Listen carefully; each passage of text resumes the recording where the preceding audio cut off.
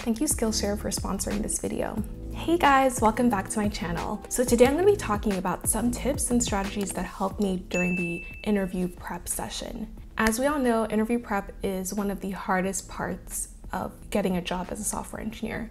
There is so much to learn, many things unrelated to what you actually do day to day. And it honestly feels like you're studying for a really important test when you're doing interview prep. But today I'm here to share 5 tips that really helped me during the process. I'm no algo expert, but I do know a thing or two about having a very successful interview prep session. So I'm hoping that these tips help you out during this process of preparing for job interviews. So this video is going to be mostly about prepping for technical interviews. And when I say technical interviews, I'm not talking about system design questions. I'm talking specifically about data structures and algorithms coding questions that you'll see during the phone screen, during your on-site, and even during the pre-interview stage of doing like a HackerRank coding test. So without further ado, let's hop right into it.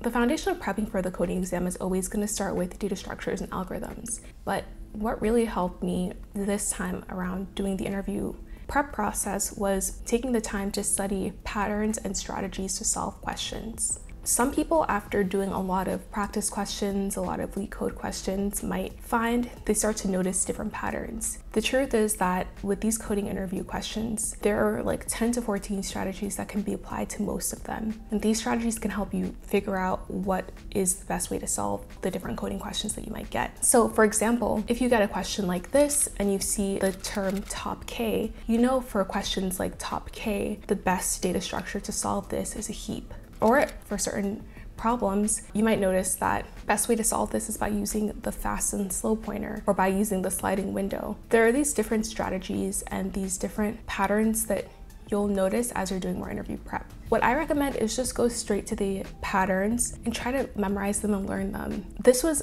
probably one of the most important things that helped me during the interview process was just after having a very good piece of data structures and algorithms, taking the time to study these patterns and learn these 10 to 14 patterns. So when I was doing this process, I actually was very extra about this and decided to take a course. I took this educative course that went through the very common coding patterns that you might see during the interview process. But I feel like you don't really need to purchase a course. There are a lot of free resources online. There are these different articles that show you the different patterns that are very common, and as well as questions that help you practice those different patterns. So the next tip that really helped me a lot, and this tip is like a big deal, is doing as many mock interviews as possible. Mock interviewing is the best way to help relieve test or interview anxiety and to give you a lot more confidence when you're doing the interview process. For me, doing mock interviews was like so critical. When I was doing test prep, I did mock interviews, like real life whiteboarding interviews with other developers. I've done like online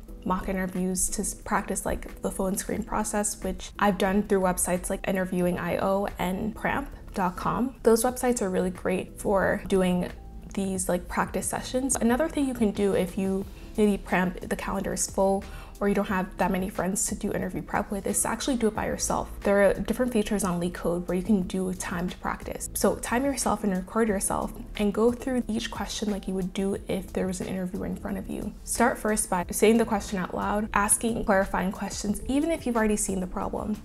Ask those clarifying questions, then give the worst case scenario solution before hopping into explaining the best case scenario solution. Just by taking as many chances as you can take to do real life examples, that will really help you during the process. And you'll find that, wow, I feel a lot more confident. I have a lot less anxiety because I've done all of these mock interviews and I've done all these prep sessions. So the third tip that helped me during the process was really looking at very targeted and curated lists. If you've noticed on LeetCode and on like Cracking the Coding interview and even Elements of the Programming interview, all those interview books have so many questions. Like you could potentially do all of them front to back. But what I've noticed during the interview process is that there are some questions that you're more likely to get over other questions. Like there are some questions I've gotten very frequently during the interview process.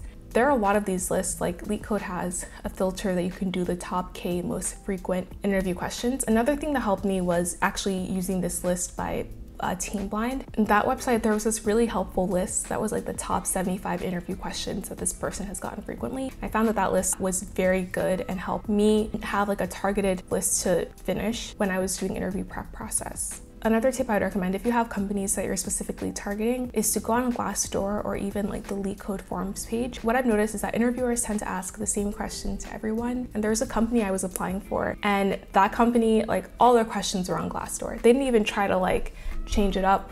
For the past 4 years, they just asked the same question, which was all on Glassdoor. And I did very well during that interview because all the questions were on Glassdoor. So make sure that you try to find as curated of a list as you can possibly find. Another thing that helped me during the interview process was programming all my questions in Python versus Java. The first time around of interviewing, I programmed in Java, and you know, Java, it's very verbose. You got the brackets, you got the semicolons, you got a lot of things in Java that make it very verbose. By switching to Python, it was a lot more concise. I could go through things really quickly.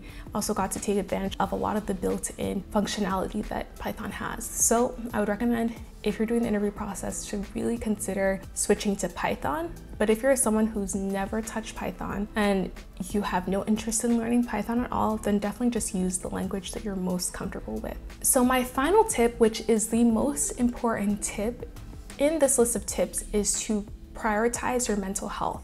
Guys, your mental health is number one. You can't do anything unless you have good mental health and you feel good about yourself.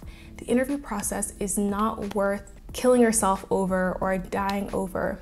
If you don't get into Google, you will be okay. The most important thing though is that you have good mental health, you feel happy, you feel good about yourself, you are not burned out before you even start a job. So that's why I would recommend really prioritizing your mental health during the process. The thing that helped me specifically during the interview process for prioritizing my health was a couple things. The first thing was I did not have a goal company. I did not have a goal outcome. I fucked myself over a couple times by having very specific expectations of the interview process. This time around, I went in very open-minded. Whatever comes, comes, you know? That was my mood and my vibe. I'm gonna do my best during the study process, but whatever comes, comes. The second thing that helped me was sticking to a very manageable and realistic study schedule. I could have studied 6 hours every day after work and hated my life and not had any time to see my friends, but I decided to stick to a more reasonable, realistic schedule of like 2 hours every day. This was way easier to manage, and I felt proud that I was able to commit to that interview schedule, and I was able to also have a social life. The third thing I would definitely recommend is realizing that there's a lot of luck in the process. As hard as you try, you might still get an interviewer that doesn't want you to succeed, or you might get a question that is just so difficult, whereas your friend gets very easy questions. You just don't know what's gonna happen during the process, so just realize that there's a lot of things out of your control. One thing you can control is just working as hard as you possibly can, but you can't control a lot of things during the interview process, and that's something that's very important to note. And the final thing that helped me during the process was really making times for my hobbies, for the people I loved, for the things I loved doing. So I did not make interview prep my entire life. I made sure to take time to see my friends, to do my different hobbies, and just to like have a generally a good life and not throw my entire life into the interview prep process. And if you're looking for new hobbies during the process, definitely would recommend that you check out Skillshare. Skillshare is an online learning platform that you can use to develop new hobbies or to learn new skills if you're interested. I'm actually taking this really cool Skillshare course about digital illustration by Lacey Jordan, and it's been a really fun way to just do something fun outside of my day-to-day job and outside of my YouTube channel, which is also a creative outlet for me. The first 1,000 people to use my Skillshare link in the description box will get a free trial of Skillshare premium membership, and after that it's only around $10 a month. So I hope this video was helpful. I hope these 5 tips helped you. I will leave, of course, chapters in this video and links of resources down below.